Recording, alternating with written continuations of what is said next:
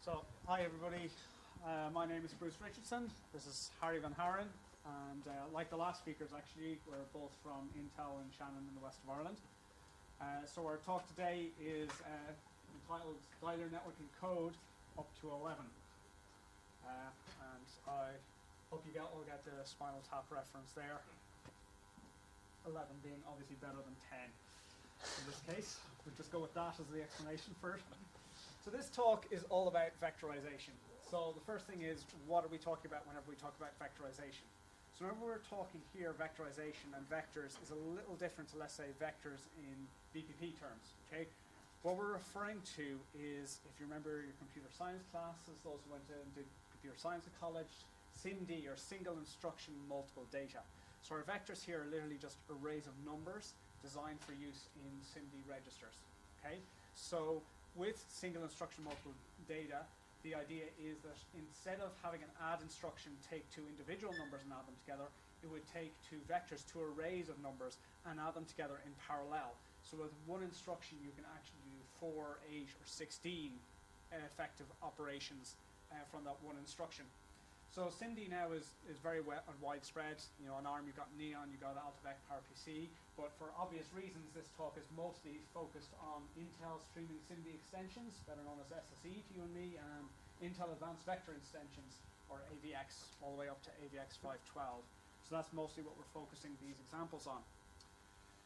So if you look on the internet and do your Google searches and try reading up on vectorizations and SSE and what have you, you'll find a lot of examples doing, you know, vector additions and matrix multiplies and things like that. There's not a lot of matrix multiplies done in packet processing normally. There's a lot of packet header processing though, which is considerably different. So why would we want to vectorize? Why would we want to use these SIMD instructions? Well, there's a number of reasons, okay? One, it gives us the opportunity potentially to work with multiple packets in parallel. For example, we'll see in one of the cases here where we'll try and process the flags from 4 packets at a time. Alternatively, if we're doing maybe lookups, we might have the opportunity to do a lookup of 4 hashes at a time.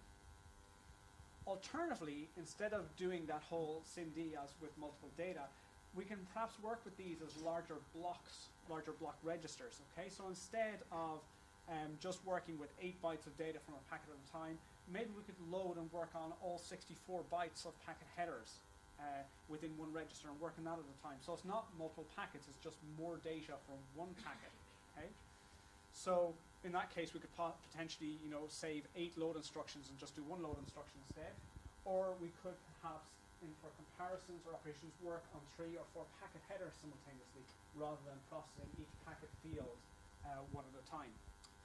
Lastly, and perhaps most interestingly, it also opens up new possibilities of new ways of doing things, taking advantage of the capabilities and the novel instructions that these vector instruction sets provide. So we'll see used here a bit, well, actually in the case of byte shuffling, you'll see here that used a lot as we work through these examples. So that's where we change the order of bytes within a register, okay? And you can't really do that except manually through a sequence of instructions if you're using scalar code. With vector code, you can do a lot of shuffling really quickly.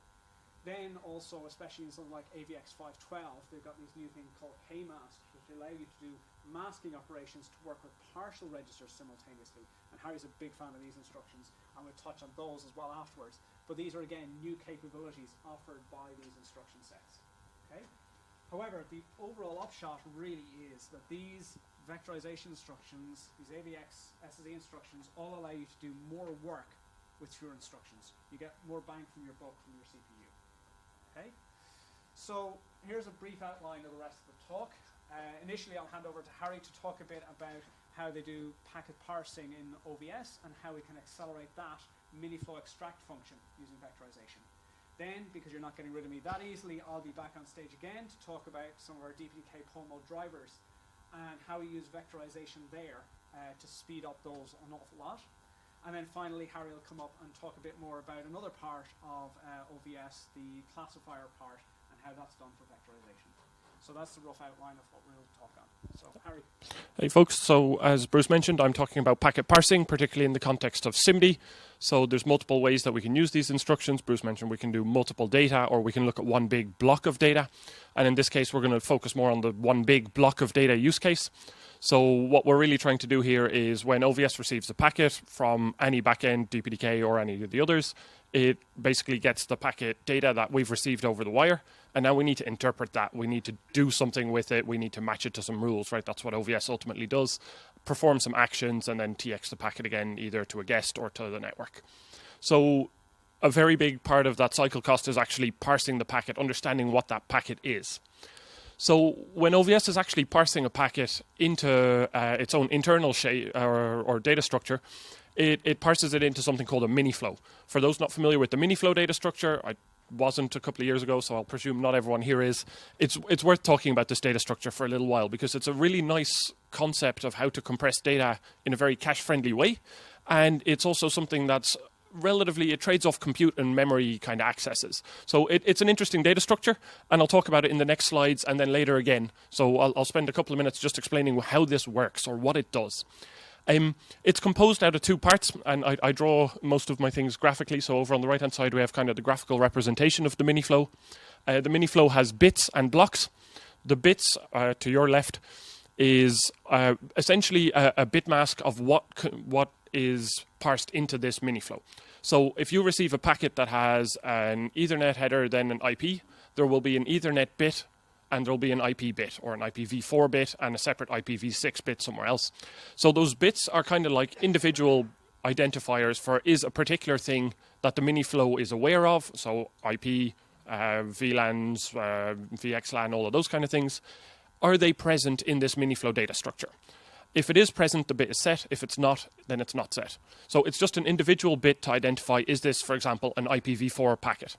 If it is, then we move to the blocks. And the blocks, the data contained there changes based on what bits are set. So in that way, it's kind of a dynamic data structure in a way, if you like.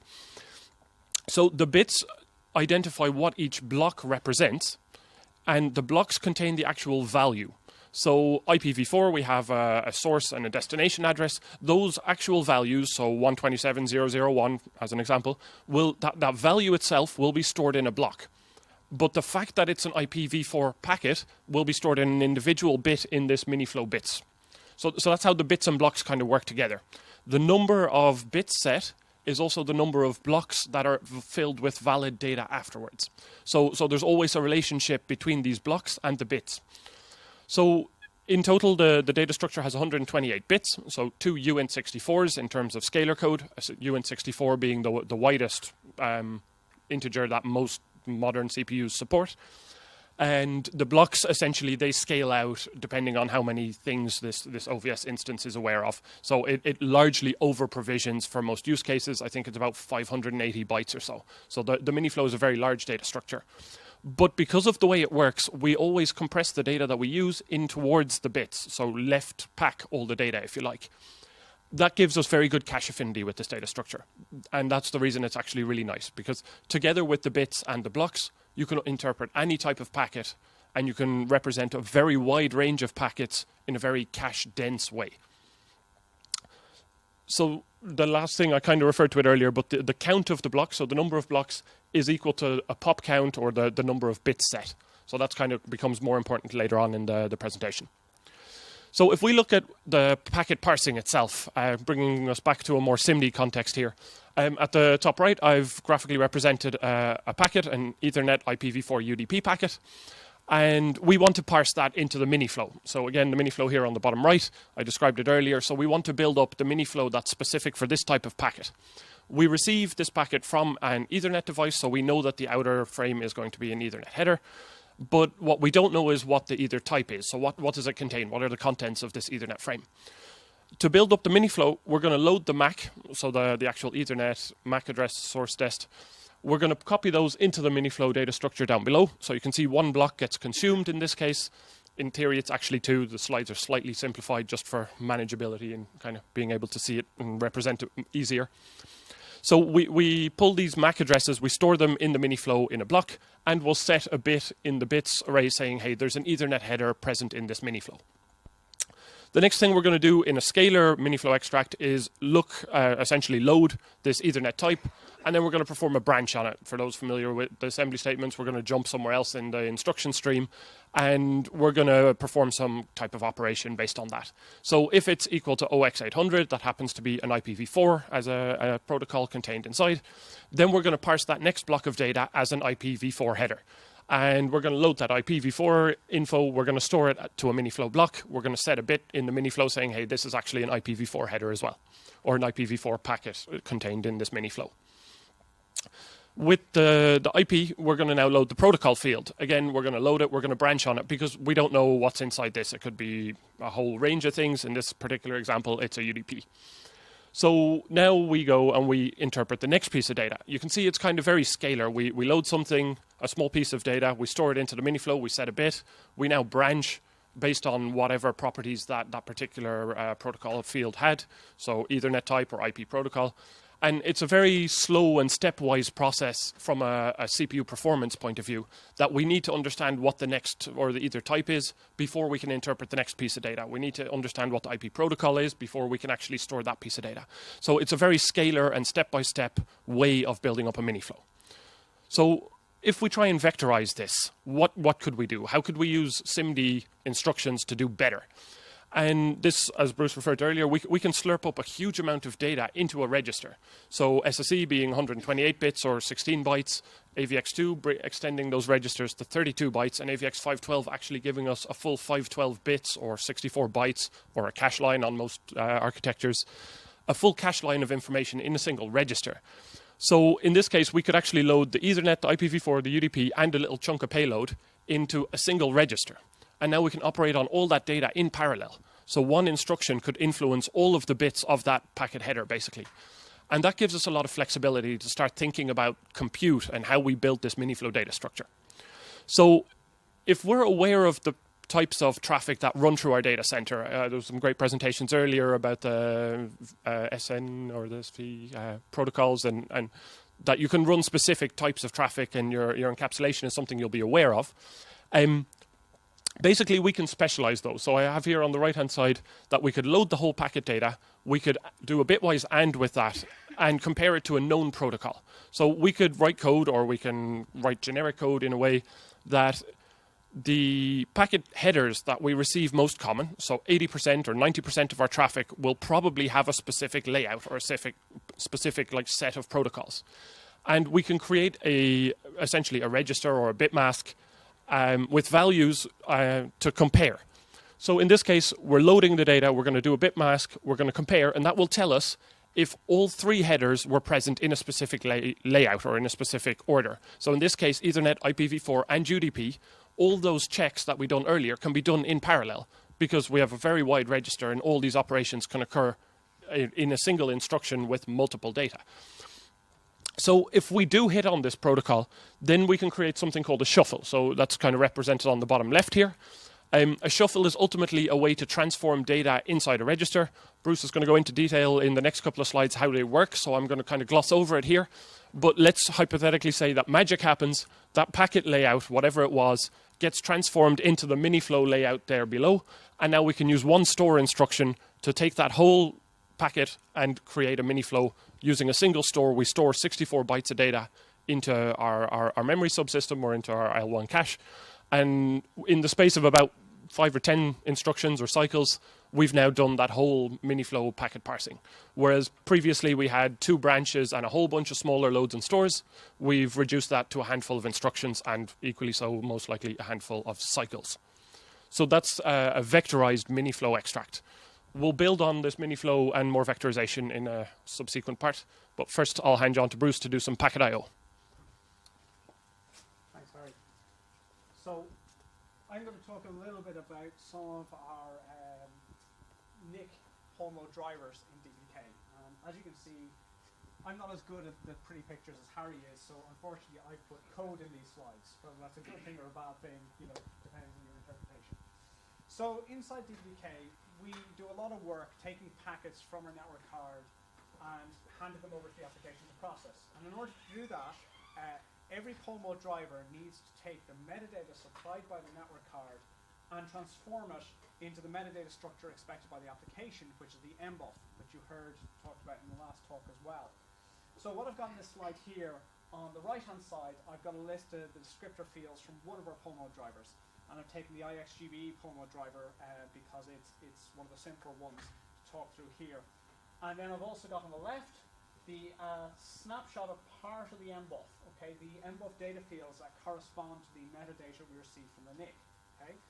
And roughly speaking, we have a one-to-one correspondence for a lot of these fields, and it's something like this, okay. So we've got packet lengths and data lengths come from our packet length field, VLAN information comes across, we've got a packet type field that needs to be mapped to a packet type field, and then we've got some unused fields and some that we actually don't directly go into the MBUF, so the status field, which we'll process later, it gives us information about like whether the descriptor is valid or not, okay? Though in this particular case, one additional wrinkle is that the packet type field, even though it has the same name, it does need some additional processing, so it's not a straight map, okay? But in short, we essentially have, was it 4 different field arrows here of fields in our NIC descriptor that need to be moved about and then written into the MBUF in a different order, okay? So that's a very, very common operation we have to do inside our POMO drivers. And to do that, we use the shuffle operation that Harry referred to earlier. So it's the exact same kind of operation that needs to be done for that mini flow, where you've got a set of fields inside a register and you need to store them somewhere else in a different order. And this can be slow to do in scalar code using a lot of loads and stores. So load one field, store it, but we can work a lot faster using vector operations and using shuffles. And again, for simplicity's sake, I'm just using an SSE version here. If you look in DPDK at our I40 POMO driver, we have an AVX2 instance there, which will use shuffles in pretty much exactly the same way. So this is applicable for AVX2 and AVX512. It's just due to the larger size of the registers, this would well overflow the slides. So I'm limiting us to 16 bytes here for simplicity's sake. Okay. So if we start off looking at this, the first we have on the top, we have the actual source. So this is the descriptor with the original data. And on the bottom, we have the MBUF fields that we need to fill in. Okay, so how do we map from here to here using a shuffle operation? And at the bottom, I'll actually fill in the actual instruction set used to set what's called the shuffle mask that tells us where to pull the bytes. And this way, I'll show you how the shuffle operation, how you actually use that shuffle instruction. Okay, again, everything is unfortunately right to left, because whenever we fill in the fields in the register, it actually, the parameters go from right to left, so the lowest byte goes on the very end. So everything is consistently right to left. That's why I've drawn it that way. It is deliberate, okay? Even though it may initially look backwards, there is method to my madness. So the first field is a packet type, but unfortunately, as I said earlier, it does need some additional processing, so we're not ready to fill it in. So what we want to do for now is we want to zero out that field. So the shuffle operation, setting the high bit means set it to 0. Setting the high bit I would find a bit confusing, so I actually, and in our driver you'll see we set it to FF, which is just a big, flashing sign saying this is not just a regular field, this is going to be zeroed out, okay? So, okay, we'll have to skip over that, that's zeroed, okay? But now we start getting to actually moving the data about. So in the shuffle mask, the value that gets filled in is the original field position that you want to put into the new place, okay? So we're now 4 bytes in, okay? So in byte 4, we want the byte that was in position 12, because our packet length is at bytes 12 and 13 in our source. So we fill in 12 and 13 into our packet length field. However, if you look at it, so I don't think anybody would notice, but back in the MBUF description, packet length, and you can see it from the diagram here as well, is actually a 4-byte wide field. So we actually need to pad in some zeros as well, and that's done by sticking in more FFs. So now we've got our first 2 fields filled in. So instead of 4 zeros, then we take bytes 12 and 13, and then 2 more zeros, okay? Another cool thing with shuffles is, as well as moving the data around, you can duplicate it just by putting the same numbers in twice. So our next field is data length. Well, that also needs to come from bytes 12 and 13. We fill it in there again. 16-byte field, 16-bit field, no need to put in any zeros. And then the rest of the data falls into the exact same pattern. Okay, our VLAN is at bytes 14 and 15, so we stick it in next. Our RSS field then comes from bytes 4 through 7.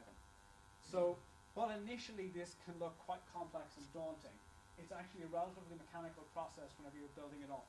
You just fill in the position you want to take the bytes from into your shuffle mask. And this is what it actually looks like in our final code, including line numbers to prove it actually came from the DPDK source code. It's the same data, just flattened out. And here is how it's used. Okay? We had 4 different fields that in scalar code we would have to do 4 loads and 4 stores. We can get it down now per descriptor to 1 load, 1 shuffle, 1 store. Okay?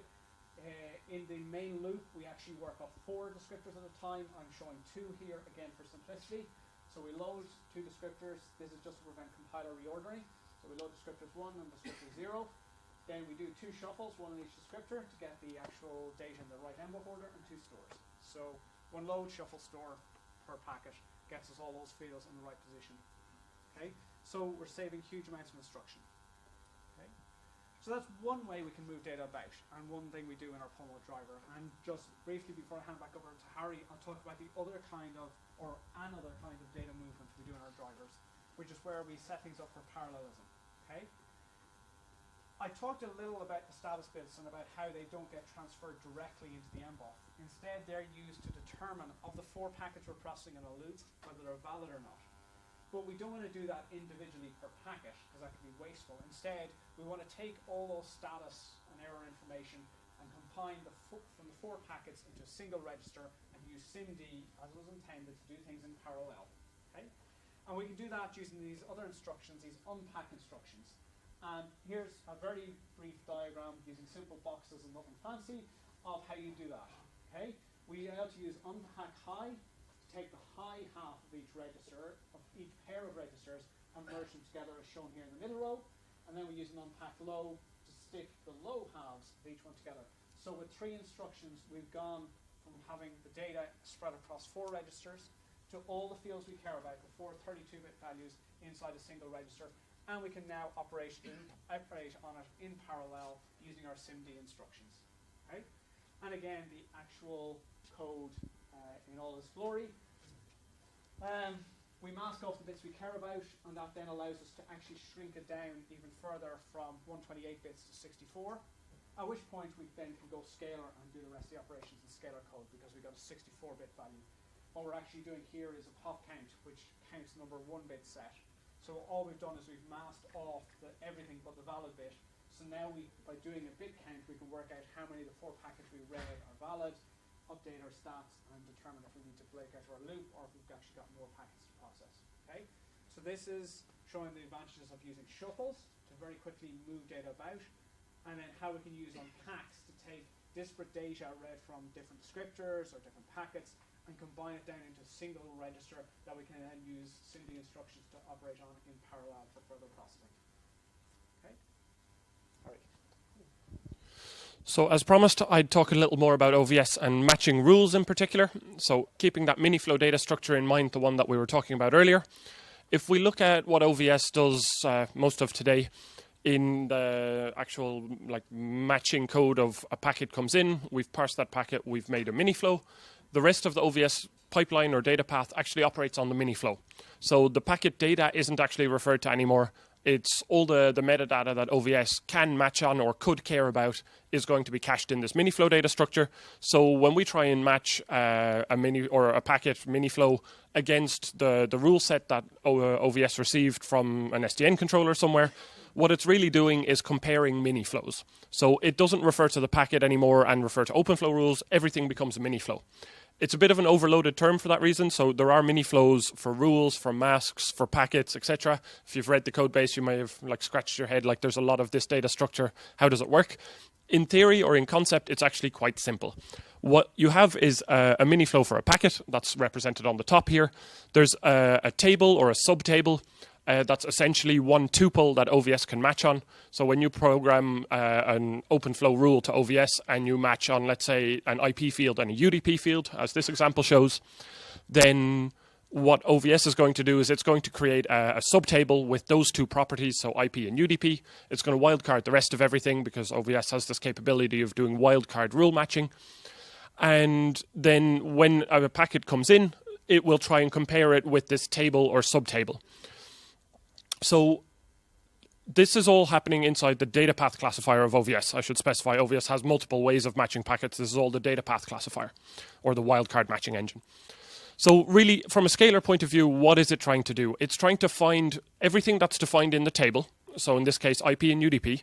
It's trying to find the relevant block in the packet's miniflow. I mentioned earlier this was a dynamic data structure.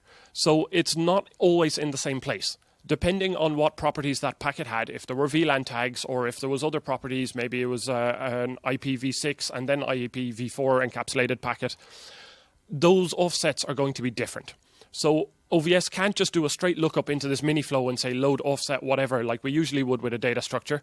In this case, it has to actually iterate through the bits and try and find the block it's looking for. So that's really the compute workload that's going on here, is loop across the packet miniflow and find the block that we care about. So IP goes up to IP. Next we go, again, we have a loop to find that UDP block. Now, OVS doesn't know at compile time usually what the table properties are. So in this case, there's 2 blocks, but there could be 3 blocks. So we could have nested loops, one for the quantity of blocks, one to find the actual block index in the scalar packet miniflow, and then a branch to see if this one actually compared equal. So it's kind of your worst case scenario for branch prediction, that you have nested for loops and then branches on the inside. You don't want that from a performance point of view. So let's look at the vectorized version, or rather getting towards a vectorized version. Because first, there was a lot of branches and for loops in this scalar implementation, and branches and for loops are kind of, or can be difficult to do SIMD or vectorized processing with. So if we look at it from a more compute point of view, is there a way that we can not like loop and find, but actually calculate an offset for this packet miniflow? So if we generate a bit mask when we create the table, and then use the pop count instruction, which will tell us how many 1 bits are set in any integer, then we can actually like calculate the block index as opposed to looping through a data structure and trying to find it. And that happens to be a lot easier to do a vector version of. So with this like approach, the compute approach to this problem, we can just get a lot more performance. And even nicer is that, I should touch on one more thing, we still loop the number of blocks we have. So in the previous example, we had IP and UDP. Those are 2 blocks, so this loop would execute twice for this particular subtable. But what's even nicer is if we implement an AVX 512 version of this same scalar code. So the same compute that was happening on the previous slide, we can now essentially loop unroll into this SIMD register. So each iteration that was previously occurring like in scalar code, each loop iteration, so each time we'd go through this loop, we can lay those out side by side into our SIMD register, and we can compute all of those in parallel. There's no loop carry dependencies here. We can just roll 8 different blocks out into a single register and do all that compute using one instruction with multiple data each time. So this gives you much more compute per cycle and just increases your performance by, well, whatever, 8x if you have 8 lanes active. So earlier we mentioned this K-masks feature. Also in the previous example, we only had 2 particular blocks we cared for. So we need to be able to disable lanes that we don't care for, or be able to disable some compute somewhere. And that's where this AVX 512 K-masks comes in, as Bruce mentions, my favorite feature in AVX 512. So it allows you to switch off lanes. And what that really means is you can do compute on a full register, but in the locations where you don't want the compute to happen, you can set a bit mask and also pass that to the instruction, and it won't perform the compute on that particular lane. Now, that's really nice because that flexibility, usually you would have to use extra instructions for in SSE and AVX2, but with the AVX 512 K-masks, we get this feature, and the K-mask is represented here on the top right. It gives you a huge amount of flexibility or orthogonality. Orthogonal kind of way of writing your code. What that really means is the width of the register you use, you can now manually define, and that's really, really useful. So you don't have explicit blends in your instruction stream anymore. That would have been the previous way to solve this type of problem in SSE code.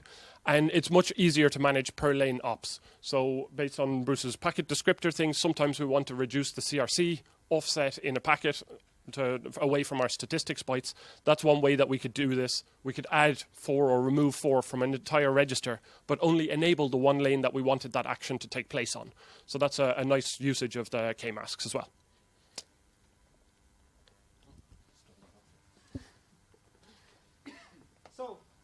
in summary, there are a number of benefits of vectorization. I hope this talk has been useful in showing how we can take some packet processing workloads, hopefully a lot, or common packet processing operations, and actually adjust them or work with them to take advantage of the vectorization. You know, for the things given here, like being able to do larger loads and stores, so you got fewer instructions to get data in and out of the core, or to increase the amount of compute you're doing per instruction, whether it be working on bigger blocks of data or whether working on multiple blocks of data from separate packets in parallel. And then we've also touched on some of the novel instructions you have in the AVX and SSE instruction sets for doing shuffling and masking that you can then use again to get more work done per cycle. Because it really all does boil down to being able to have fewer instructions for the same amount of work. And whenever we take a piece of code and vectorize it, this is inevitably what we find. And what we look to see, sometimes it can be spectacular reductions in the number of instructions. And this is what then can give us our performance benefit from vectorization above all else. Okay? So, see it in the signs, we have just 5 minutes left, so we have a couple of minutes for questions on this. Go ahead. So how much of this improvement was the actual vectorization doing multiple things at once? And how much of it was getting rid of branches, which you could also do with a CMOS instruction, for example?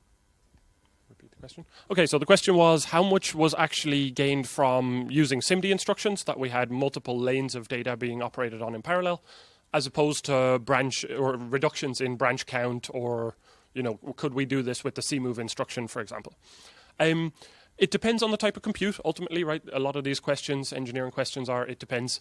In practice, the SIMD gives us a huge speed up. So I'll let you comment, Bruce, on the descriptor processing side of things. I know in the OVS case, just the fact that we can unroll loops literally just gives us that X number of reduction in instructions, right? You saw the compute. If you unroll that, you're not losing anything anywhere. It's just doing more in parallel. So there's certain things like that that just make a lot of sense. From the mini flow extract, so the first part of the presentation, that one, because we take kind of a novel approach as well, because we can use so much data in one register, that gives us huge speed ups. So we're talking, I've seen that run in 5 cycles to basically probe a specific pattern and move to a specific mini flow for that packet. Whereas I've measured it somewhere around 60 to 70 cycles in scalar code. So there's orders of magnitude to be had there in certain situations, right? And the answer is still, it depends. And on another good example of the benefits of vectorization is for our I40E Pulmo driver, we have an SSE version of that, and then we have an AVX2 version of that. And there is a performance benefit. I'm trying to remember, don't remember the exact numbers, but as far as I remember, it was 15 to 20% faster going from SSE to AVX2. There was no branch removal or anything like that. It was just going to bigger vectors, being able to do more work per instruction. And we got additional benefit from that. Okay, so yes, going branch-free can give benefits. Going branch-free and then vectorizing on top of that gives you additional benefits. So please do both. Yep. Question over here.